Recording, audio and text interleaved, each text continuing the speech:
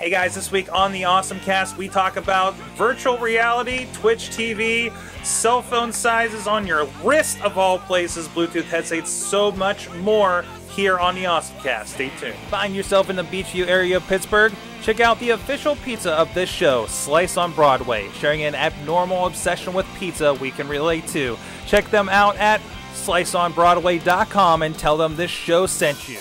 I'm getting awesome, you're getting awesome, we're getting awesome, yeah, that's what I said now. I'm getting awesome, you're getting awesome, we're getting awesome, yeah, that's what I said.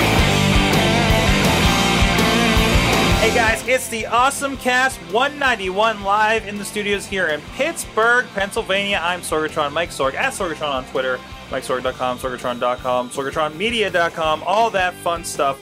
Ready to get geeky, talk tech, and all that today. With me on the couch as usual is at Chilla on the Twitter, John Chichilla, tech extraordinaire. What's up? I always want to look over there, and then I remind myself that I need to look This is a camera. the camera. That's a camera. That's That's a where the TV. camera goes. That's called a monitor. We won't teach you TV yet. One day I'll We figure will it all yet. out. We will yet. Also with us, join us again, back on AJ Kuftic at AJ Kuftic on the Twitter. Virtual Potholes. Is it .com or .blogspot? I can't remember. It is .com. I own that one. Yeah, he owns That it. just renewed, kids. I have a domain name that I own. There you go. There you go. Don't let them build up too big, because oh my god, that gets expensive. I'm sitting on at least like 5 domains I'm not really using right now, but I just don't want to let them go, because someday I'm going to use that one, right? So One day Facebook's going to come to him and be like, can we buy your domain? that's what I'm kind of hoping too. Like one I own, I know is a pretty big deal. I'm waiting for that specific record company to come to me, and they'll either give me lots of money or sue it away from me. I'm not sure. After my one discussion with somebody from said record company, so we'll see how that goes. Anyway, so one day, that's my big payoff, and then we can get a real studio down here and do this show. But of course, like I said, this is the AwesomeCast. We talk tech, talk geek, representing the flyover states here, primarily here in Pittsburgh, PA. Of course, AJ's out, God knows where at this point, somewhere in the Carolinas or something, but he's going to be coming back soon. And then just visiting everywhere else, apparently. Of course, this show, you can find us here live every Tuesday night at SorgatronMedia.com, AwesomeCast.com. We got links to that live page where you can join us in the chat room, just like Chachi, Kelly Kyle, Juggalo John, Brother Sorg, Crazy Kraus have been joining us here weekly, amongst others. We have a lot of fun there, and they tell us how wrong we are throughout the evening, and have fun with that. You can also check us out. We're on iTunes, Roku, Blip TV, YouTube, Stitcher, and Spreaker. And you can drop us a line. We're at AwesomeCast on Twitter. We're AwesomeCast.com, AwesomeCast at SorgatronMedia.com, Facebook, Google+. Follow us on any of those things. Comment on the show. Tell us stories you think we should talk about. All kinds of other stuff. We actually got a really cool recommendation for a show topic we might be doing here in a couple of weeks. So we're looking for any of those. So let's get started with our awesome things of the week, which we're not getting from AJ because something just happened to his internet connection. Chilla, can you tell me what your awesome thing is while I figure out what happened over here? So my awesome thing of the week is the Rufus. I think it's called Rufus Cuff.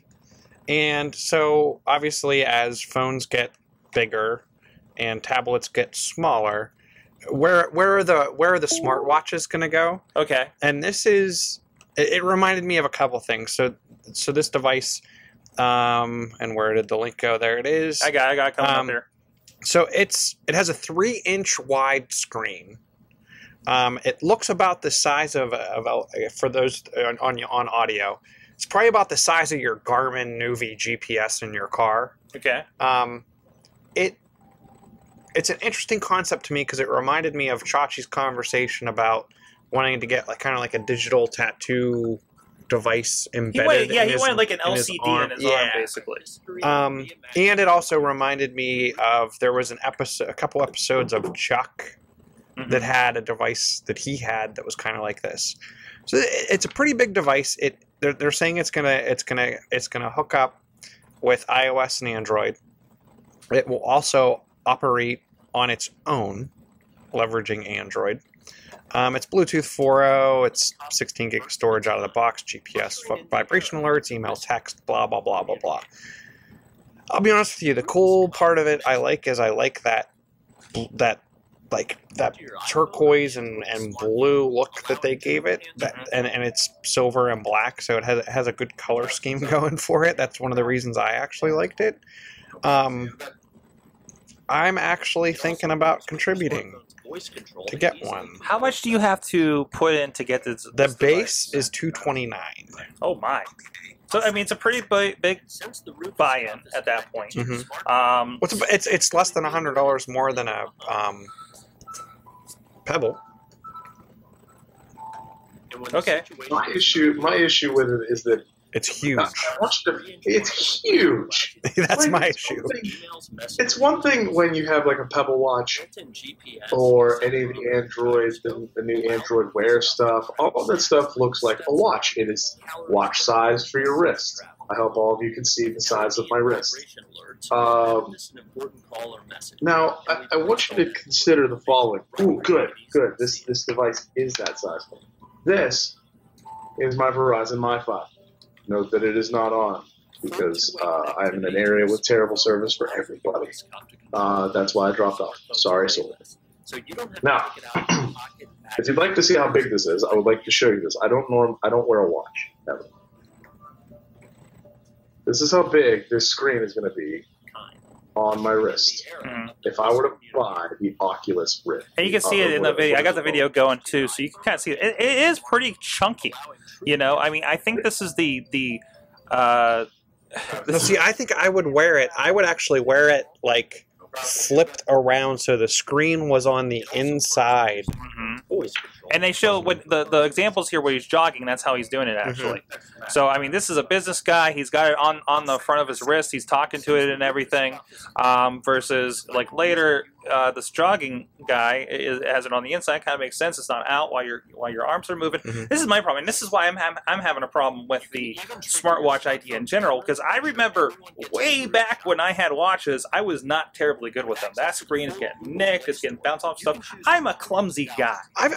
I'll be honest with you. I don't take extra special good care of the Pebble.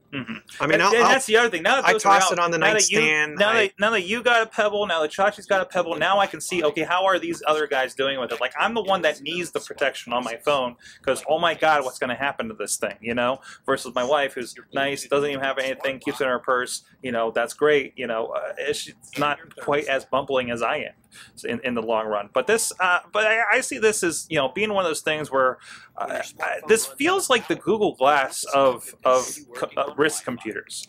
Like you're not going to wear this everywhere in every situation. This is, although, you know, I mean, this guy's unlocked his doors with it, went in the house. I don't expect any of this happening out of the box when it comes out. Scroll down on that page real quick because it actually goes over kind of the sizing. Okay. So the height. Keep going, a little bit further, one more, put up, a little bit further. Okay. Right there. So is this comparative to the Samsung Galaxy Gear and the Pebble here? So it's like it looks like a TV. it's the same it's the same height. It's actually height-wise it's smaller than the Gear and a little larger than the Pebble. It's the width that's like two Pebbles in size. Yeah. A little over 2 Pebbles. So it'll be interesting because even your MiFi is bigger, isn't it? I think diagonally is bigger than 3 inches. And it's the same, and it's thinner than both. Just the shades. I call it half or 3/4 of an inch smaller. There it is. Diagonal. So my finger is about 3 inches, ladies. Actually, it's 4 inches back. I've measured this because I don't know why. One day I measured my finger and I went, oh, look at that, exactly 3 inches. Awesome. So now I can use my finger. Both fingers are exactly 3 inches to measure things when I don't have ruler around. And my fingertip from here to here is 1 inch because I have 3 knuckles type of thing. Anyways, it's 4. My Fi is about 4 inches end to end, diagonally. It's 3 inches this way. So if you had a 3-inch thing like that, I mean, it's just massive to me. It's the fact that that they're not calling it a smartwatch and they're calling it a wrist cuff or wrist communicator. It's called the Rufus Cuff. That tells me that somebody has realized this is not a watch. Well, they say it's more than a smartwatch. TV in your pocket or on your wrist. I just look at it. Like, what are you gonna do on this? I don't know. I want to play with it. At some point, just like with that, I don't know if you're really gonna do anything. I feel like at some point, just like when we, with our smartphones, I just wish I had a little bit bigger screen. I wish I had just a little bit bigger area to do something. Same with our tablets, or actually the opposite kind of happened with the tablets, of course. But I could see, this being, after a few years and more use cases coming to something like your Pebbles and your Android Wears, however that's going to come about. I could see just that point where you're like, man, I got a lot done on this, but I really wish it was a tiny bit bigger. Again, not as somebody not wearing one, I don't even know if, Chilla, you or Chachi are anywhere close to that, because I think for the most part you guys are getting notifications, but of course, something like this, they're showing this doing a bit more than that. So and that's what I would like and that'll be interesting to see what Google does with this, Apple does with this, etc. So obviously, I get my notifications on the watch. I actually, if I forget to put on the watch in the morning, it's one of those things as long as I'm not halfway to work, I'll turn around to go back and grab, and if I forgot it, I miss it. It does enough. It does enough, Yeah. And I've actually... Like how bad is it when you forget that cell phone? And you're right. Like, oh, God, I'm cut off from everything. Yeah. When did this happen? That I would turn around all the way. Yeah. But the one way notification capability with very minimal two-way, like if I'm listening to music, I can do next track, I can pause, I can pick up the phone, I can do certain things from the watch. I want something that'll do that next step, but I don't feel like but I also don't want to have to talk into my watch. That's the awkward part. But hopefully that microphone gets good enough that you can just have my wrist is here on the table. I can say, okay, okay, Google, do blah blah blah, and they'll just do that. See, but I feel weird even doing that. I tried doing.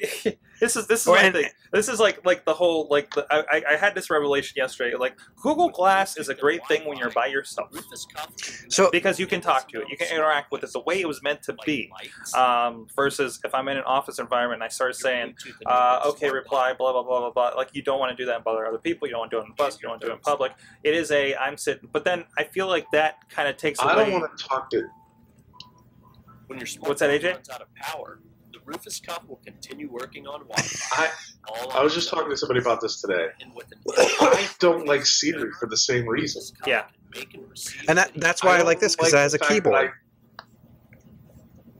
I don't like talking to. I don't like talking to Siri. I don't like talking to my phone. I like talking to someone via my phone. That's not bad, but it's the talking to my phone. Like there's sometimes where I want to just type like a random question into Siri, like, "Hey, who won the 1975 the 1975 World Series?" I would like to type that into my phone. I would like to and get an answer to that, or who do the Penguins play tonight? I would like that as like a text input thing. I don't necessarily need to speak to my phone. Also, a lot of times that takes longer. So, if I were to sit here and text my wife from my phone, I can either A, unlock my phone, get into the text app, and I'm immediately at the point where I can start typing. Or I could hold down the home button, wait for Siri to answer, then I tell Siri that I want to text my wife. Then Siri comes back and says, okay, what do you want to say? And then I say my message, and then it comes back with a message that's incorrect. And then I have to sit there and edit it, and then finally I fix it, and then I can send it. Meanwhile, I'm 10 messages deep just by typing. when I'm in the car, I find myself using it occasionally. Like I use it for reminders Same and here. when I'm in the car. Same here. I actually wrote a little bit of a love letter to Siri last week on I my saw blog. that.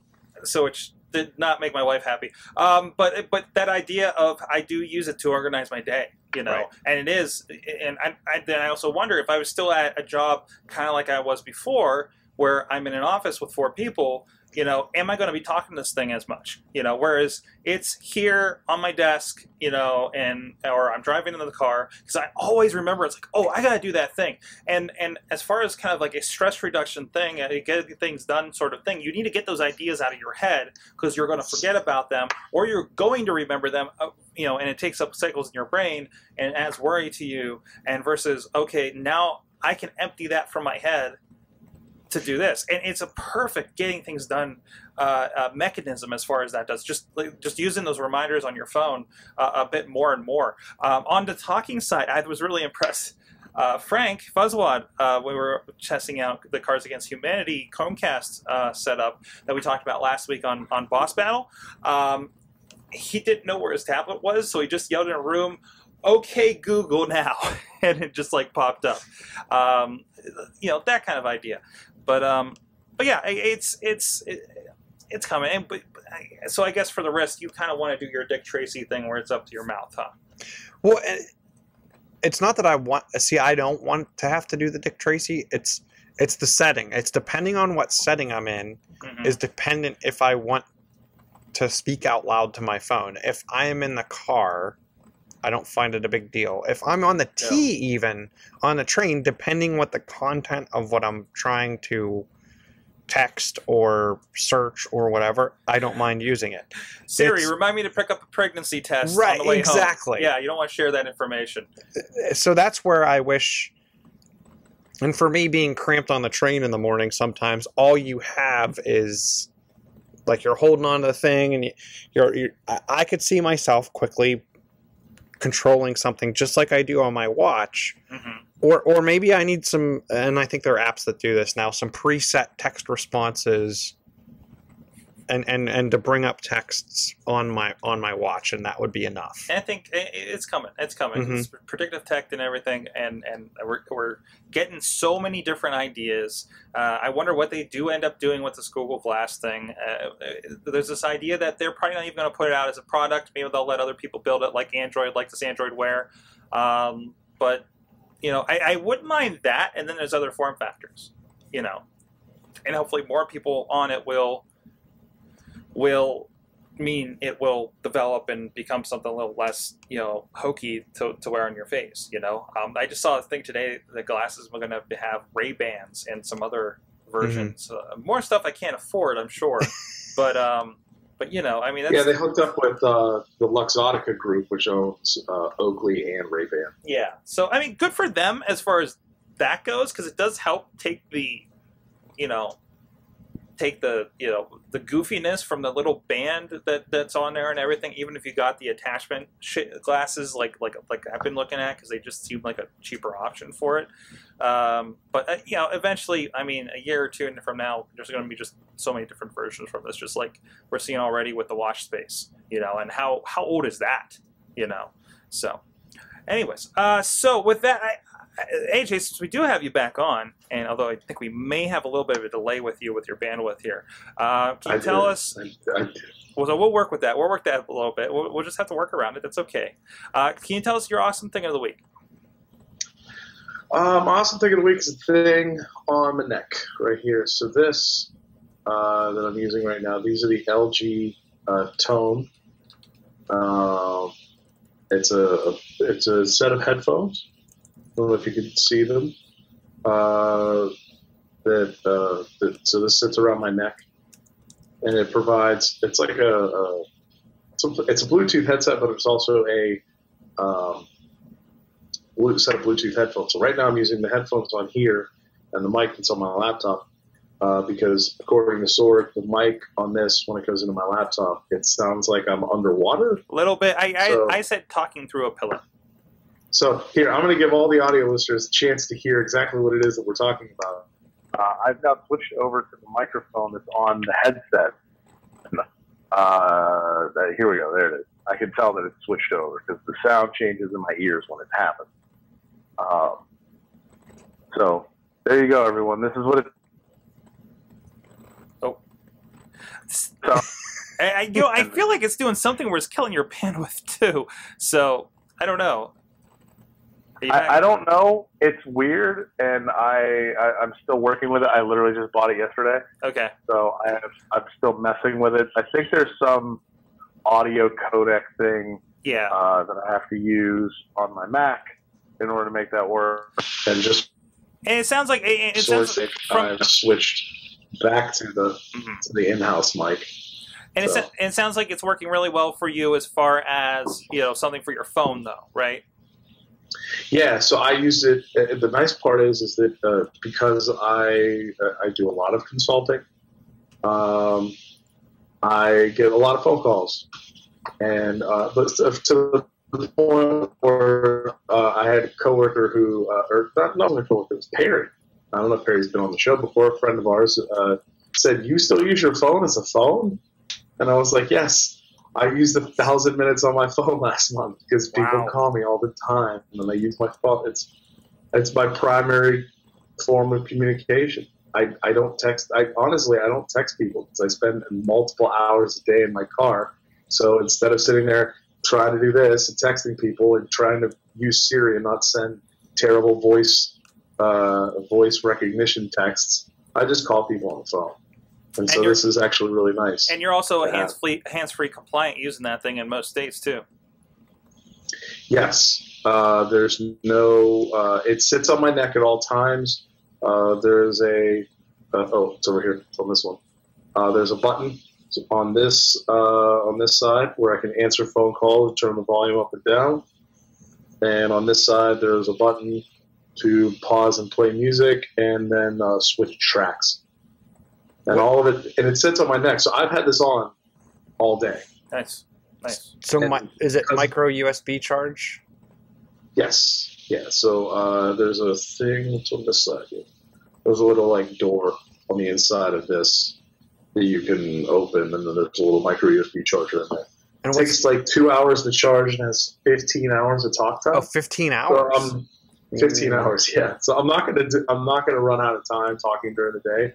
Because that's just enough time for me to I would literally have to be on the phone from 7 a.m. to 10 p.m. at night, and I don't want to do that. So it's more than enough time. It has 10 hours of music time, so I can sit and listen to music for 10 hours on one charge.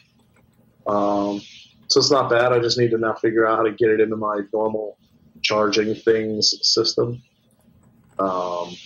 So I have to, I always charge my phone every night, but now I have to remember to charge this every night. Are they the 730 model? Do you know what the model number is?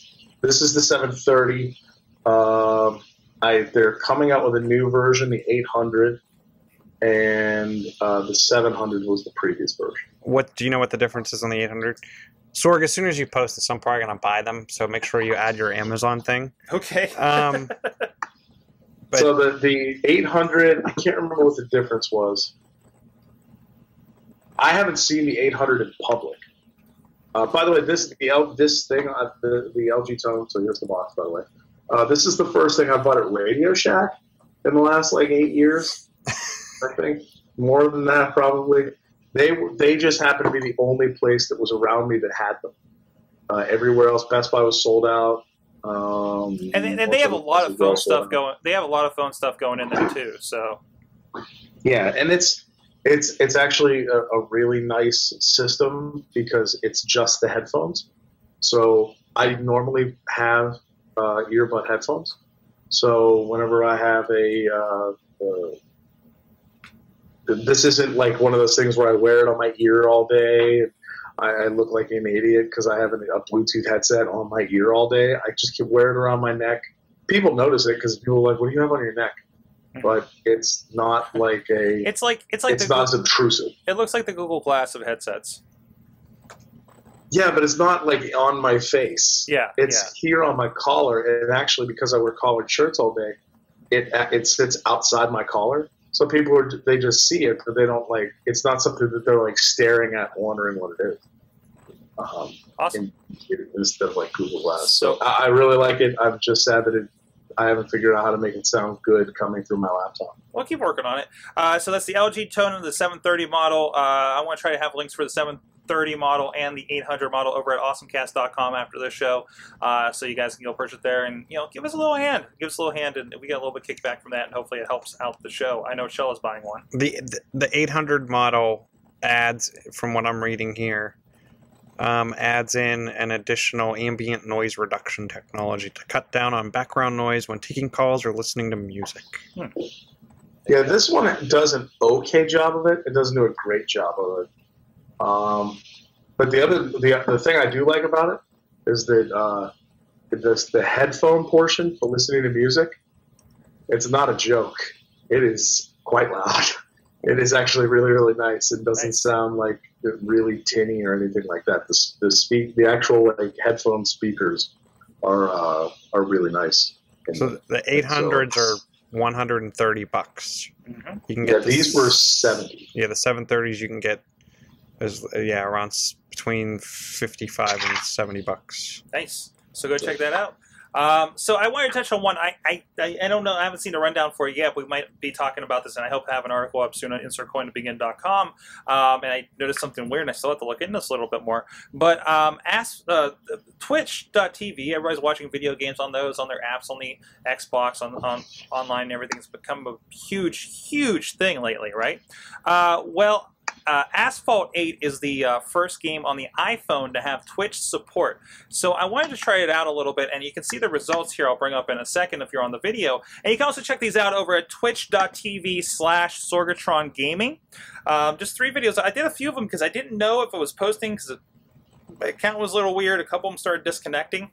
So you see, we get the game, and this is a very Need for Speed kind of game. I talked about on the video about how it feels like I'm kind of going back in time to like Need for Speed 2 a little bit with the way that this game is set up. And you see me in the corner. That's from my camera on the front of my iPhone. And this is the fun thing. So in driving games on the iPhone, you move the phone to turn. So you see me just kind of swinging back and forth in my video here. Of course, nobody really watching live. I'm not sure if the audio really picked up from a little bit. Let's see if I can pull up a little bit there. Guess not. Because I had the mic on and everything, but I felt like it might have drowned itself out. Oh, I can hear it.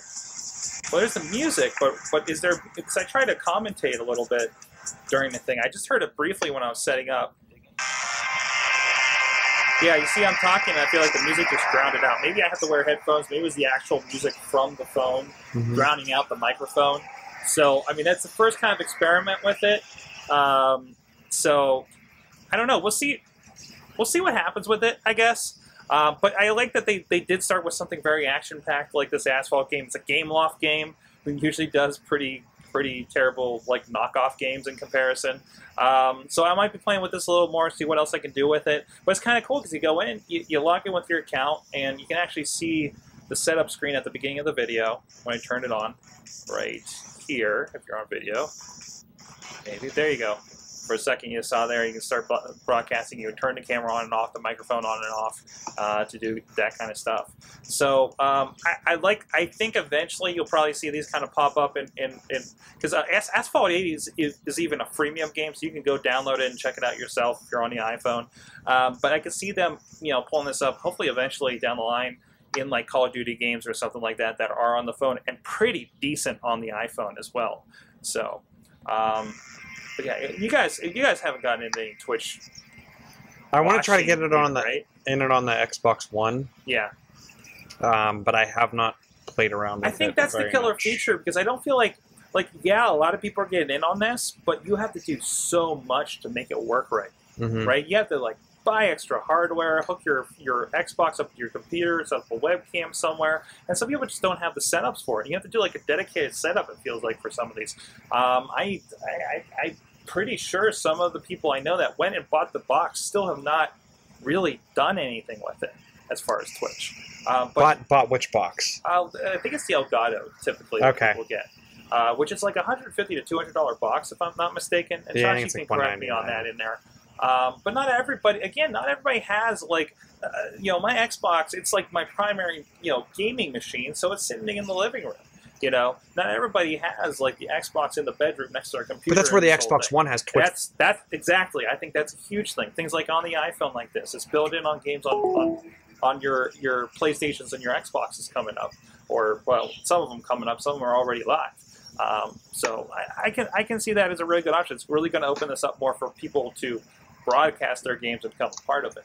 So that's where I wonder, is there going to be a huge following for people watching other people playing? There already is. Yeah. That's the thing. There already is. One article I was reading this week said that it accounts for, I think, 1.8% of internet traffic. With Twitch, I don't know if it's specifically... All of which go to Korea. Yeah, there you go. And that very well might be, because it feels like everybody I know is like, wow, everybody's watching these things. I don't know anybody watching these things, It's a certain set of people. Kids, huge with this thing. They will watch somebody play a video game all day. I'm hearing more and more. I think, Doug's maybe telling me about his kids will just sit there on YouTube and watch other people play video games. I know a lot of people that watch other people play Minecraft. That's nuts. Like, That's okay. nuts. Peggle is on there. Peggle is on there. I could see the Candy Crush being on there. The people are really into this, and it's an interesting new medium there. As you get seasickness from me bobbing back and forth on my video there. But this is fun. I want to try to play with it a little more, try to figure out my audio problems. I'll actually try it with a headset. I just kind of do this kind of real quick at like 3 in the morning after we got back from a gig there Saturday night. I'm like, I can just pull this out and do this for a little bit. It's a fun game. It really is a fun game as far as racing goes. Not like a Gran Turismo or something like that. So like I said, more kind of classic arcadey Need for Speed kind of action. So that we have an app of the week, right? So I threw this in there, and I found this completely interesting. Yet again, another app that I haven't necessarily got to play with that much, but it got a lot of coverage and news coverage this week on a couple different sites that I log in and read, and it's called FireChat. Yeah, so it uses mesh networking, where if you don't have carrier connectivity or even Wi-Fi connectivity, you can still chat by hopping from other FireChat users. So in theory, and I think if you look at this technology, this is a way to get cell service into areas that don't have great service. The connection is jumping from device to device to then a device that is finally connected out to the internet. So think of Armageddon.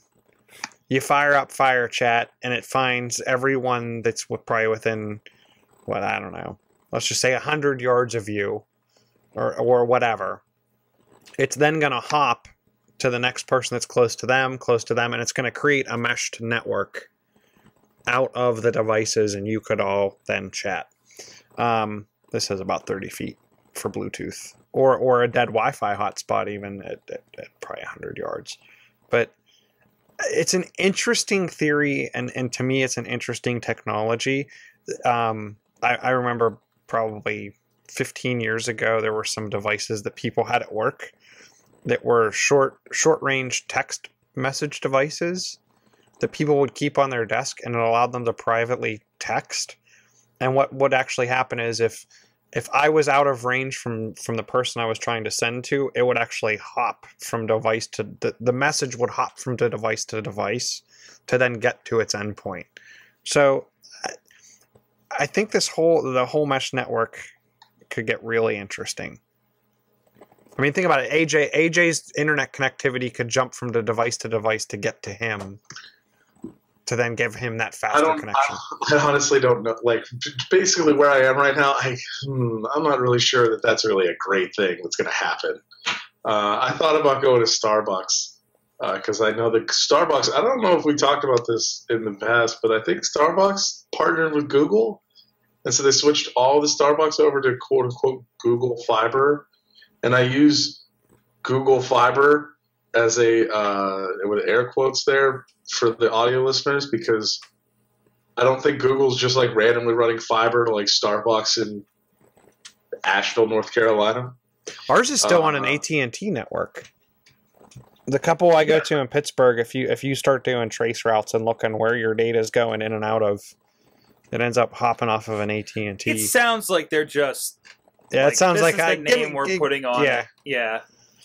But I know the one that's in Asheville gets 80 meg down, which is a pretty solid connection for a coffee shop. I don't care that it is Starbucks. That's solid. Yeah.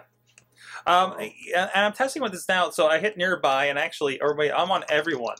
And there's just like an open chat on here. Yeah, it's an open chat. That's crazy. That's something they definitely need to work on. Is kind of how you're going to close chat. What do I do with this? So is this the idea? Is like I'm opening this up for everybody for a chat like this? Yes. And other people can bounce off your device if they didn't have a carrier signal or Wi-Fi. Okay. So if I had an iPod Touch that wasn't connected to Wi-Fi, but I flipped on like the Bluetooth. Yeah. I would actually bounce off your device to then get into the mass chat. Is this something like how Bump used to work, using a little bit of Bluetooth, maybe? Although I feel like Bump was like location, and we say, okay, you're here, and we sent that up over the internet and not. I don't know if Bump actually required an internet connection though. I think you could do it with just Bluetooth. So I mean, is this presuming I have a device next to me, or at least a few devices away? So here, let's do this. Take 500 people and spread them 15 feet apart. Okay. And the person at the end of that line has an internet connection. Everyone else down the line will be able to use FireChat. Okay. Because it's going to hop from device to device till it finds a device with internet connectivity. I have the visual. I don't understand the use case. I don't understand where is this helpful to somebody. Like other than I'm on a iPod Touch that doesn't have any connectivity.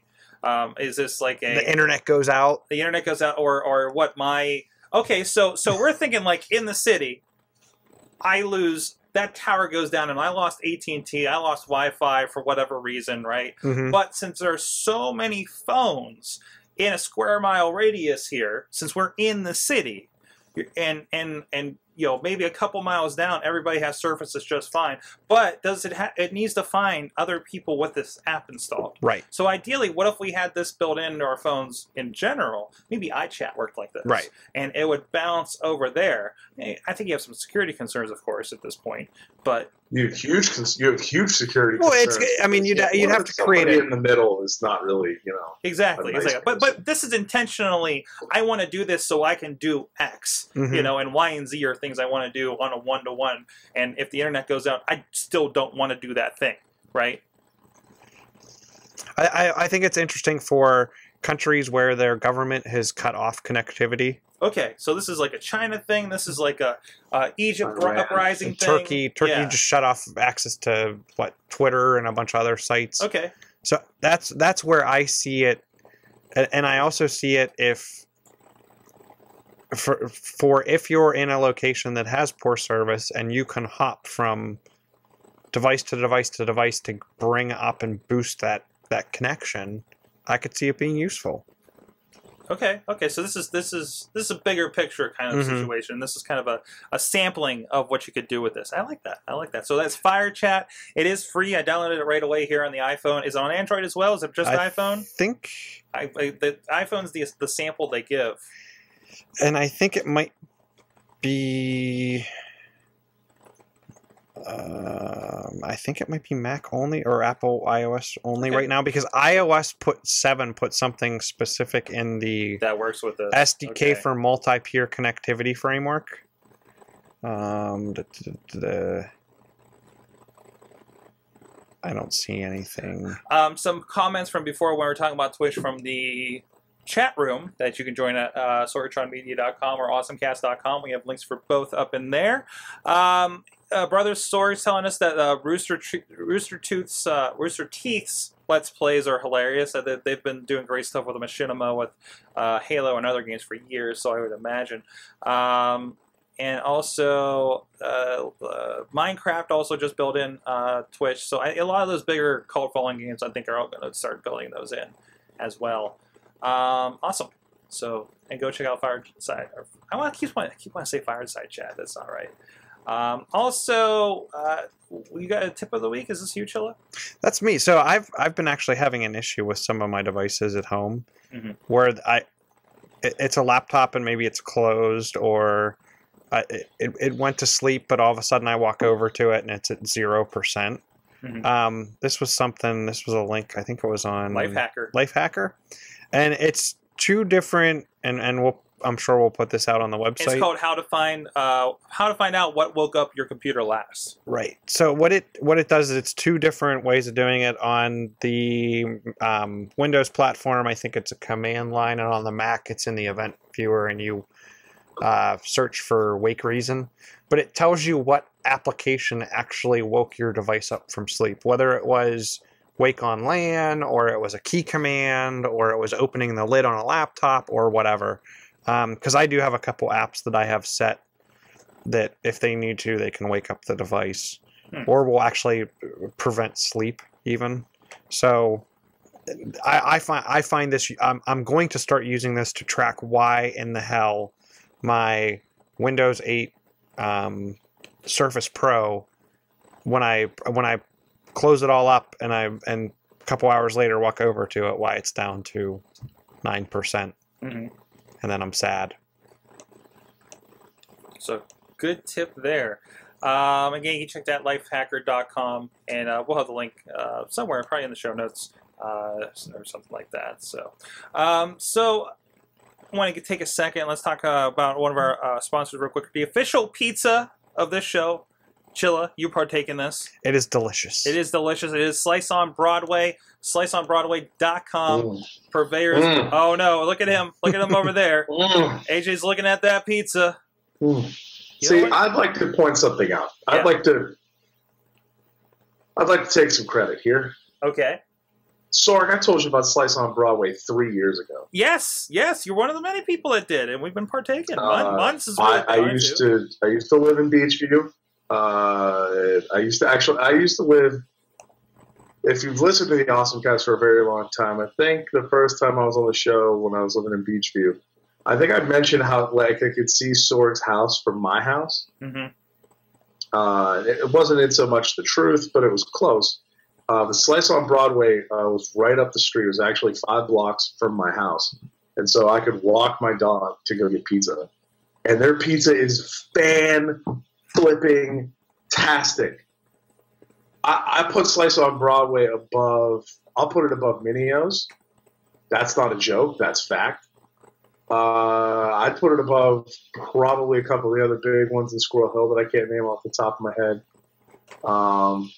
I put it above Fiore's. Oof. I would put it above Fiore's. Oof. Yeah, that's not a joke. I'm stating facts here. I'm putting Slice on Broadway above Fiore's. Beto's on what is that? Liberty? Not Liberty. What's the one? Brownsville or Banksville? Beto's, you mean? Beto's, yeah, the one with the cold topics. That's just kind of funky. I'll put it above that. Okay. I'll put it above every chain on earth. I mean, I've had a lot of good pizza in my life, as you can see. This region here, this is pizza based, and I've had a lot of good pizza. It's Slice on Broadway is fantastic, and I want it now. And I'm, I don't know, 750 to 800 miles away from Slice on Broadway, and I'm real sad about that. And now I have to go find pizza where I am because, dang it, I want pizza. So. That's right. Now I got you in the mood for it. But we also help them out. They're helping us and the podcasters that come in here and help us out here. So we like the people that actually do travel into the studio to do this thing live. I think we get a lot more quality when we do that. Of course, all this technology lets us still connect with people like AJ that are half a world away from us. So they're helping us feed at least the people that get in here. Excuse me, and we can help them out. They actually have nominations. Doesn't matter where you're at. There's nominations over at WPXI, the local channel 11 here in Pittsburgh for Pittsburgh's best pizza, and you can help nominate them. Nominations run until March 30th. Monday, March 30th. Is it the 30th? I thought it's the 31st. I need to look at a calendar. But until the end of the month, you can still get your nomination in here. I know it's a crazy address, so if you go to bit.ly/slice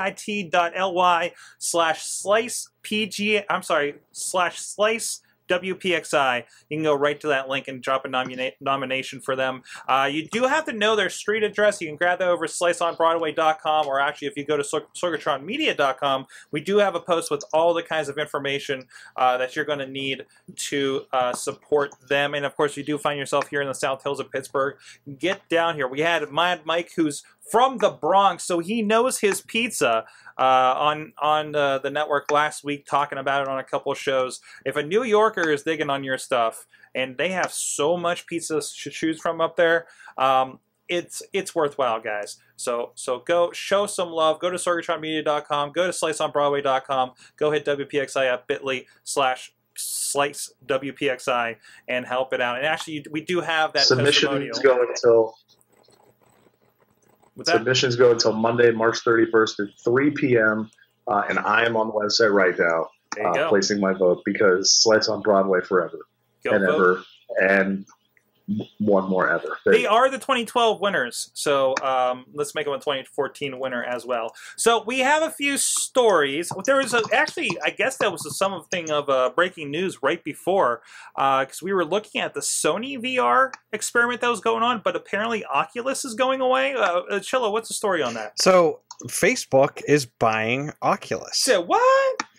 And they're comparing it to their acquisition of Instagram, saying that this article saying they've already pointed out that they know how to buy a company and let them continue to operate independently. So are they just like investing in these kinds of companies here? Oh, we got AJ. AJ, what you got? What you got? I have a thing to say. They're buying Oculus VR because they want another place to put Facebook ads. That's not fiction. That's what Mark Zuckerberg said on a conference call. Oh wow.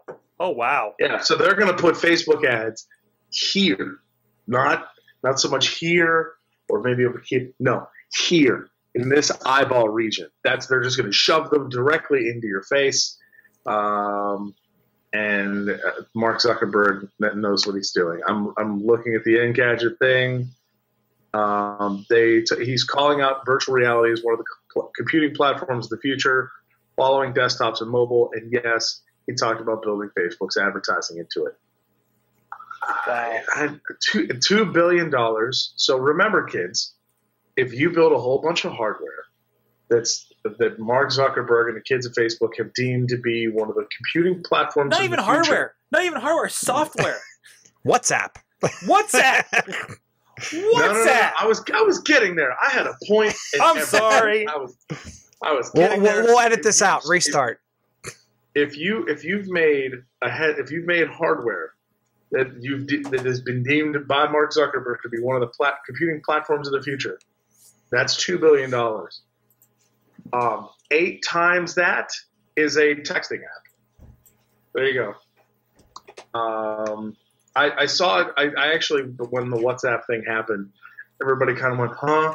And then a bunch of people talked about it and they thought about it. And basically everybody said Facebook wants into the messaging market because Messenger sucks, I think is the term they used. It hasn't taken off anywhere near the way they wanted to. And they know that messaging is a huge, huge deal in mobile. And they want to make sure that they're part of that. So they bought WhatsApp. That's why they did it. And when you have, I think at one point WhatsApp said they had 450 million users. It ends up being like $40 a user, which is actually rather cheap when you consider how much other companies, and including Facebook, have paid for other services. Either way, many users. Even if they haven't like directly made that part of Facebook, that is still users they own. You know what I mean? Yep. I mean, that's still. I mean, when they first bought MySpace for an obscene amount of money for Fox, because there's that many users, and now it dwindled away, and now it's not worth that. I mean, that's kind of the risk, but that's the game they're playing. Can I have a side story on MySpace real quick? Okay.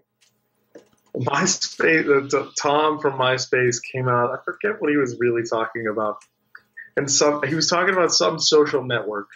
I forget what it was. It's not important. and some guy sassed him and says the guy who couldn't keep a social network alive. And then he replies back to the guy with, says the guy who sold it for $500 million in 2005 while you were busy looking for a part-time job. And I was like, MySpace, Tom, too strong. Tom gives no Fs. Yeah. But Tom's done sitting in front of that whiteboard. He's fine. Yes. It's still interesting that Facebook is interested in non-Facebooky things. I don't know. So you could see Facebook getting into gaming more directly with a device like this. I think we're going to get to the point. I still feel a little weird, and forget about the fact that the Xbox is a Microsoft product, considering the rest of the experiences I have with Microsoft products.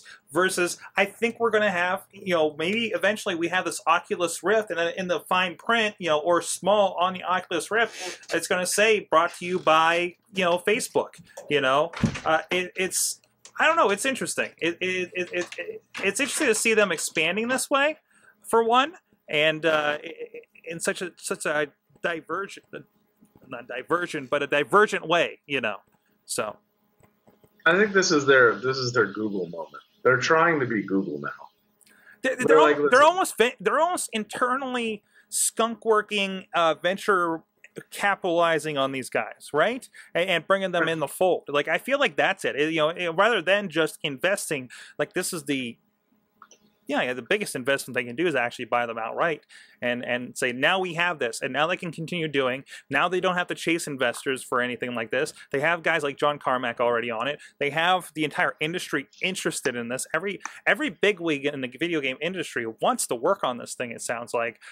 So now they're coming to Facebook for that. And that's so interesting. So, I don't know. We'll see. We'll see how that goes. Awesome. We also have, well, hey, let's stick with a little bit of gaming. Gamification is going too far. What's the story on Engadget about? So, Fleksy, the keyboard, one of the alternate Android keyboards that offers cloud syncing and some different alternatives for an alternative keyboard for Android. You can actually unlock badges and themes and by using it.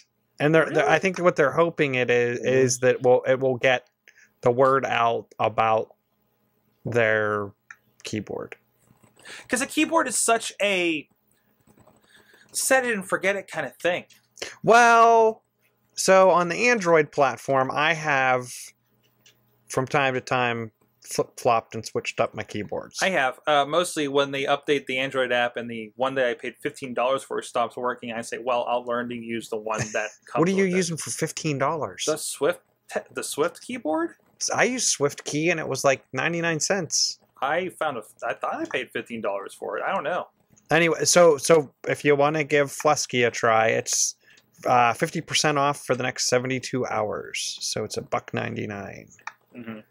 And the other thing that Fleksy does also is they actually will lend their keyboard to iOS developers, and iOS developers can put the Fleksy keyboard in their app. Oh, okay. So, but it's also a keyboard replacement for Android. So will this just pop them up like on top of the app I'm using it with? Like I'm not terribly clear on that. For the iOS side? No, for the Android side. You just go in and switch out your keyboard. I think somewhere in the settings you can pick what it's keyboard. Gamifying it's popping up badges. Well, just like I'm typing away in WordPress and I'll say, hey, you just won you're a swearer. I guess. I haven't. If you're able to type on Flesky's invisible keyboard, you'll get an invisible master badge or a jester guru stamp. If you have special swipes down pat, you can show off your badges. They're introducing the new color themes. It does cloud sync for personalization settings. I'm guessing maybe you bind it to Twitter and it tweets out that you unlocked a badge. Awesome. They have an early supporter badge. That's just what I need. So you can go check out their story over on Engadget. It's called the Fleksy keyboard, excuse me. So Other than that, Google brings a photo wall to Chromecast. So I am one of those people that I actually like when I'm playing music or whatnot on my Apple TV or whatever. I like the photo stream up there, or like a slideshow while I'm just doing stuff around the house. This is Chromecast's answer to that. It was interesting because yesterday morning when this launched, the Google Photo Wall app released for iOS, and it wasn't to be found on Android yet, and it didn't release, I think, on Android into the Play Store until yesterday afternoon. But this, you can actually also doodle on your pictures and then project them up into Chromecast, and it'll make kind of a stream of pictures. I could see this being used at like PodCamp and whatnot, like kind of how they do the Twitter Twitter fall. I like this personally for if you're having a party, just throw a bunch of pictures up there, let them rotate. Where's it drawing the pictures? Is it from your phone or is it from Google Plus? I think you beam photos from your device to a Chromecast, creating a collage. Okay. You can doodle on the images before putting them up there. Now I'm on it now, and let's see. So you can, and when you're done, you can actually export the montage to a YouTube clip. I'm on the wrong. I'm on the wrong Wi-Fi, and of course the TV is upstairs. So we'll test that later. But a pretty cool idea. Yeah, I love the idea of just beaming stuff to this, and you know, again, I mentioned before, like taking this thing, stick it in the projector or something at a location, and now boom, you have that. It's great for events. Wow, wouldn't it be great if there's a Twitter wall version of this? And there's a web version of Photo Wall. I'm guessing when you beam a photo up there, it's probably going to some Google Drive location. So it's actually like I'm guessing they're sending them to Google Drive, like from my phone or something like that. Either way, wherever this come from, even if it is Google, like, you know, one is it makes you want to use your Google auto upload a bit more, which I'm already doing, so it's not a big deal. I just, you know, I hope I can pick, like, you know, something specific for it. So, because I take pictures of some weird things I don't want to just broadcast. Because like all my Evernote, like every time I take pictures of bills and receipts and stuff, that's always in there. So awesome. So that's a Google Photo Wall. Just downloaded myself for the iOS, and you can too, apparently for Android as well. Hey, first time today I used my Google Play on my Android for Chromecast. I had to rent the new Scooby-Doo movie.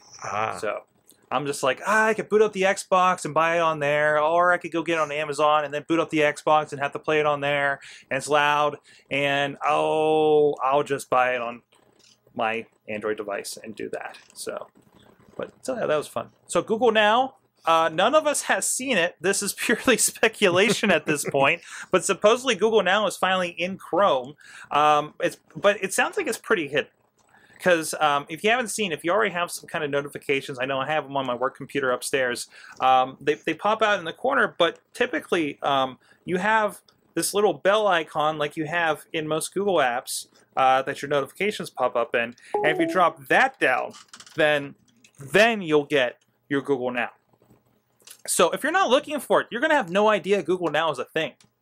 But it's supposed to slide out cards, and it's supposed to put an alarm, the alarm bell that's normally at the top of the web page, yeah, exactly, is now supposed to go up in the toolbar. It's been doing that already. It actually doesn't do it on mine. You know when it does that?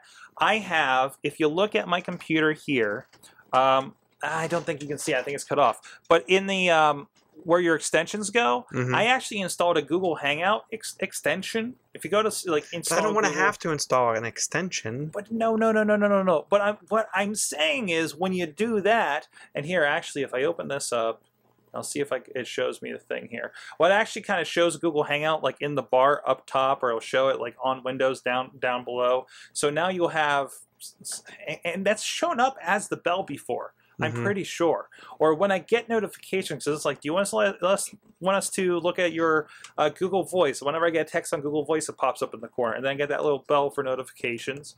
But yeah, it's going to be one more thing in there. It's interesting how it's integrating into the operating system like that. At least, you know, visually a little bit. but good. It's one more place for me to use it. I kind of forgot that I have Google Now. I've been wearing the Glass quite as much. I installed the Google launcher that you just swipe over for Google Now, and it feels like it's getting so much, you know. It feels like there might be a touch too much going on in there that I don't care about, because now it's saying, oh, here's some news stories you might like. Oh, here's some TV shows that you should be watching and stuff like that. And it's just like, I really liked it when you just gave me my shipment notifications and where that next meeting is, and that's it. But so you have something where you can swipe over and you get Now cards? Yeah, you have, if you have... You have to have the launcher. We talked about the launch. No, it's a launcher. The launcher. Okay, Google you're saying on your. I have that. So you have this. I use that, and then you slide over, and there's a Google Now. I want that in my Chrome browser. You want that? You want to swipe over in your Chrome browser? You want to pop out on the left or something, or just let me open a new tab, and instead of taking me to the Google page, just that's what I'm thinking too. Like, I really wish that that kind of setup page that you have there, if like. Here, I'm going to try to bring it up here. I don't remember which key is which on here. Yeah, because you have this. This used to be apps. This is kind of like a Google, Chromebook kind of start page kind of thing. You have your apps drop down here. You have your image, Gmail all set up right there. Your little notifications. Yeah, it would be great if you just had search box Now cards, and maybe it's coming eventually. Maybe it is, or maybe it's a setting that's buried in there we're just not aware of yet. But that would be the greatest. If you just start your tab, boom, there's all my Now cards. But we'll see. But it's nice to see extending. It's a nice service, and I mean, geez, this is the stuff that Android Wear and everything else is going to be built on. Are you even AJ? Are you even using Google Now cards on since your iOS kind of based over there? Oh, let's turn you up. There you are. No. I mean, honestly, I don't have the Google app installed on my phone. I don't use Chrome on my desktop. I'm actually fairly Google free, except for Google Music. I've started using the daylights out of Google Music. Are you on All Access? Yeah, I have All Access. I've actually stopped using Spotify. Mostly because I've complained for years, actually. Years. Multiple 365 days of Earth traveling in space around a star. About how I wanted a service where I could upload my own stuff, but then also have the stuff from like labels and new stuff. And Google gave that to me. And the problem for a while was that Google was missing like random stuff. Their catalog was just not complete. Like, they had every album that Jay-Z had ever made except for the not clean version of his like second album. That was like really weird. It was just like random bits missing. And so I started poking around a bit, and I found that they cleaned everything up, and they had gotten their catalog in place again. And I found an app that doesn't work anymore called Portify. And what Portify would do is it would look at Spotify, and it would look at Google Music, and it would say, okay, you want this playlist? That's cool. I'm going to go through and find all the songs over here in Google Music. And then we'll put together your playlist. I still had to do a whole bunch of manual cleanup because it would grab the not explicit versions for some songs, but not others. It would grab from the wrong album. So it would just find the song, and then it would put it in the playlist. But it wouldn't necessarily come from the actual album. It would come from like a single side or something like that. But the fact that I can upload music and then have it integrate into my regular work playlist that I have from Spotify is really, really, really awesome. In fact, I think there's only like 4 or 5 songs that I can't find on Google Music that I did have on Spotify. But it's awesome, and I'm quite happy with it's a good time to mention Pandora actually switching up their race as well. I'm a yearly. Yeah, they're adding $1. They're adding $1, and they're killing the yearly. We would pay the $36 a year and just forget about it. I have a little bit of a problem with that. Thankfully, I think I'm paid up until December. But beyond that, I'm going to have to make a decision. Do I stick with Pandora, or do I, if I'm going to have to pay for something, do I start looking at Google? Do I start looking at Spotify or something? Google is $9 a month. Yeah, but I mean, but you have more selective. This is streaming radio; it's coming to you, you know. So so it still is half the price of doing something like that. I just don't like one more thing I have to keep track of coming out of my account. You know, even if they raised the price and still gave me a yearly subscription, please do that. I have no problem with it. I use the service. I've got the answer for you, Sorg. Mm-hmm. Sign up for iTunes Match, which is $25 a year, and use iTunes Radio. I have a problem with that. I have a problem with You that. can't use it on a Nexus tablet. And you can't use it No, on not a even Chromecast. that. Not even that. Great. I have my phone. Typically, I'm listening to music on my phone. But now, when I want to listen to music on my computer, I got to load up iTunes versus bring up a browser. If there's a browser version of it, sure, because then I can do it. Because then I have to be on a computer that has iTunes that I'm logged into, and I can't use it in other places, and I have too many devices I'm on that I may want to bring something up on. So it's not mobile enough. Spotify can do web now. You don't have to have the app anymore. Mm-hmm.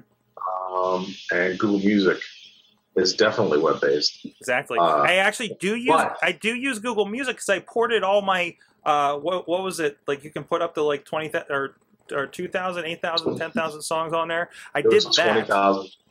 I did that. Came really close to the limit, and I use that to listen to my music, or anything I buy on iTunes automatically goes in there because of the way it's set up on my computer, and then I'm good, you know. And then Pandora for I just want to hit play, but I mean that works for me. It's not for everybody, but it seems to make sense, and I don't have to pay for it. In addition, some kind soul made a Google Music app for the Mac. Mm-hmm. And it's nothing more than like a web browser wrapped inside of their app. It's 500K to download the app. It's not that big at all. Mm-hmm. But it integrates with the play and next and previous tracks on the keyboard, which is so very nice to have. Before, you would have to find the window and then hit pause. You find the play button and then click it, versus just having the play button on your keyboard. So it works with that. It works with my third-party keyboard that I have at home. So I'm really quite happy about that. And plus, it's just a nicer interface, and I avoid unnecessary browser tabs during the day. I have very few open. I don't like leaving a browser tab open all the time to run something because I inadvertently close them all the time.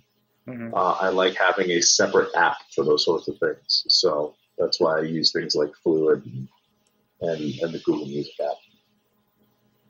Awesome. Real quick, last thing. OneNote is now on iOS, and it's free for everybody. It's on. Well, wait. It's on everything free. It's on iOS. It's on Android. It's on Mac. It's on Windows. It's the top thing on the Mac download right now. It's the first thing to disrupt the OS update for Mavericks. Yeah. Really? Yeah. Wow. I will say this: I am a deep Evernote user. Do you pay for Evernote? My company does. Okay. So we have Evernote Business, which is pretty awesome because then we can share notebooks internally. So all of our technical pre-sales guys, they all have their own notebooks, and then all the engineers have their notebooks. And so we share them all, and we also share I created a travel recommendation notebook, so internally I have a list for each city, and then inside I have these hotels are decent, these places are pretty good to go eat at, and I also had a couple other things in there. But it's like, because we're so ingrained in Evernote, everybody uses it. It is the standard, so nobody wants to break the standard. But I know people who use OneNote for like storing drawings and stuff, but. Now that OneNote is everywhere, it sings, and it's on every platform, I can see it taking a shot at Evernote. Well, it surprised me too, because on their launch, they're now integrating with a bunch of stuff. They integrate with Feedly. There's a couple apps that Microsoft made. You can actually use like a kind of like a browser plugin You can to clip to your OneNote. You can email yourself a web link, and it will add it to your OneNote. So they seem to kind of hit the ground running. Yeah, and this is supposedly this week we're probably going to get an Office for the iPad, which I think is going to be the first maybe of the touch-capable Office versions. So we'll see what happens there. And I'm hoping I will pay for Office for the iPad, but I will not pay a subscription for it. Oh, this is weird. I'm sorry. I don't have to worry about that either because my company uses Office 365 for mail. Mm-hmm. So all of these nice Office 365 subscription-based things, I get all of them, and I don't have to pay for any of them. It's great. I'm interested to see the other stuff that Microsoft is supposedly announcing at on their announcement on Thursday. Oh, the announcement on Thursday. Rumors are going around for Windows Phone 8.1. Which should bring Notification Center, which is one of the things that also made me mad about Windows Phone. There's no Notification Center. They've relied on those live tiles. And that stinks. There's Windows Phone 8.1, perhaps a preview of Windows 9.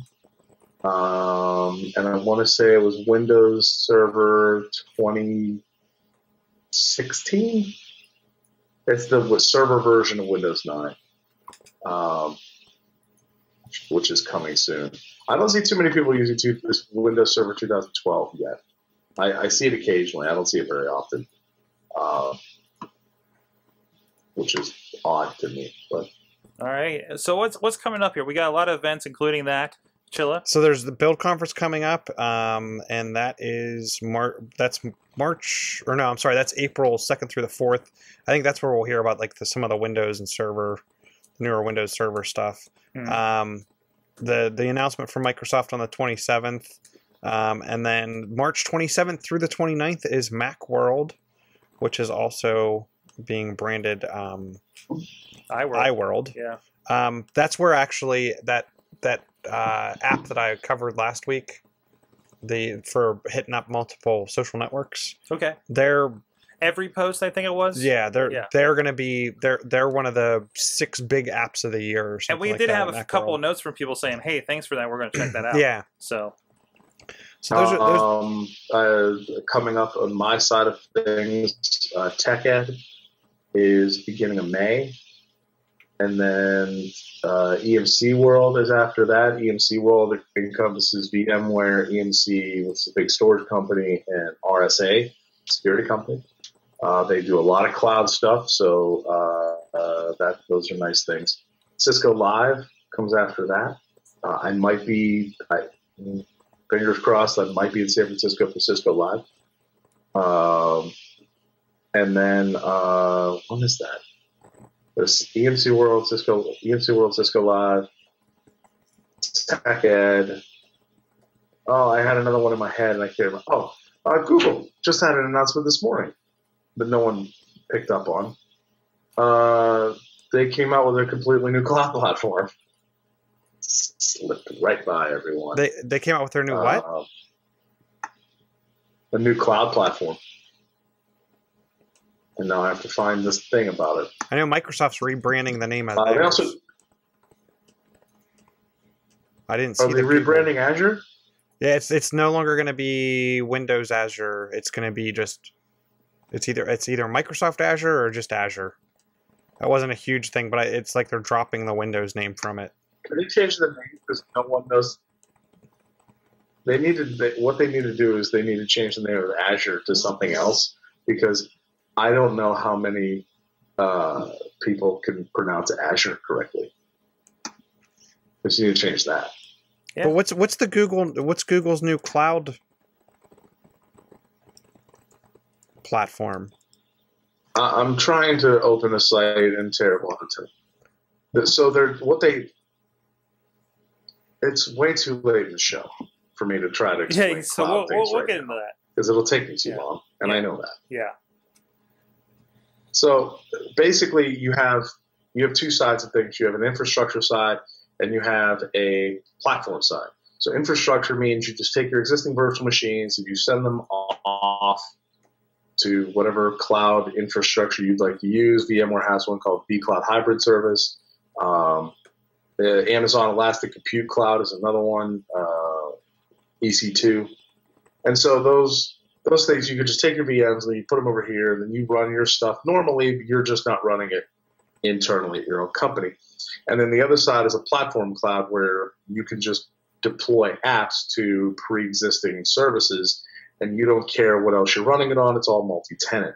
And the problem is that they were considered two separate things, and now Google is trying to shove them together.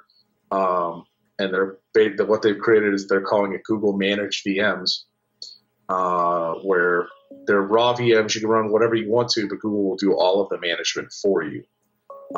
And then it will spread your software across more of the VMs and do all of the load balancing stuff that Google's really, really, really good at, that most developers are, well, not good at. And hopefully that'll make things better. I'm interested to see where they go with this. They also drop pricing. I did see that. Prices will drop by 53% on virtual machines you use 24 hours a day, 7 days a week over the course of the month. 32% across the Google Compute Engine. Where's the other one? I thought there was another one that I saw that it was like, we'll drop your costs by 68% on Google Cloud Storage and 85% on Google BigQuery. And also Google Drive prices dropped significantly. You get 100 gigs for $2 a month now. I already sent a service note out to all my clients, let them know that I'm dropping Dropbox for that, and signed a couple people up for Drive in the meantime. Did you see how much $10 a month gets you? A terabyte. Actually, after I started moving everything over from Dropbox, I killed Dropbox, which was $10 a month for 100 gigabytes, and just went ahead and signed up for the $10 Google Drive, because I was already paying the previously $5 100 gigabyte version. And I'm like, yeah, let's just go ahead and do this. Unfortunately, then I have to be very selective about what actually goes on each computer. Because, for instance, I turned on all the computers down here, and some of them are just set to load everything from Google Drive, which wasn't a problem before. Now it's a big problem. And I had to go hit pause on everything. So I'm going to be, I think, going to work on that whole situation here after all the shows tonight. So with that, thanks, AJ. Yeah, go ahead. Yeah, go ahead. Go. Okay, Get us out of here. Get us out of here. Also coming up, TEDx Grandview Avenue sold out, but they're going to have details on live stream soon, so go check that out. Tech Cocktails coming up here April 17th. They got tickets available over there at tech.co. So with that, we're running a little button up against the end time here. AJ, virtualpotholes.com. Thumbs up for that. Go to my blog. Read my things. AJ Kuftic on Twitter. Also at Chilla. John Chichilla on the Twitters. That's me. Follow along. At Chilla on the Twitters. At Chilla. That's more accurate. He's your gadget guy. He really is. If you have any questions about any recommendations, you should probably send your questions over to him. So, and of course, I'm at Sorgatron on Twitter. Check all of our shows out at sorgatronmedia.com. All the stuff like the LG Bluetooth that we were talking about earlier, any other products that we come across from this show, you can check out AwesomeCast.com. We got Amazon links over there, so go click on those if you're going to buy anything. Give us a little bit of kickback. Support the show in that way.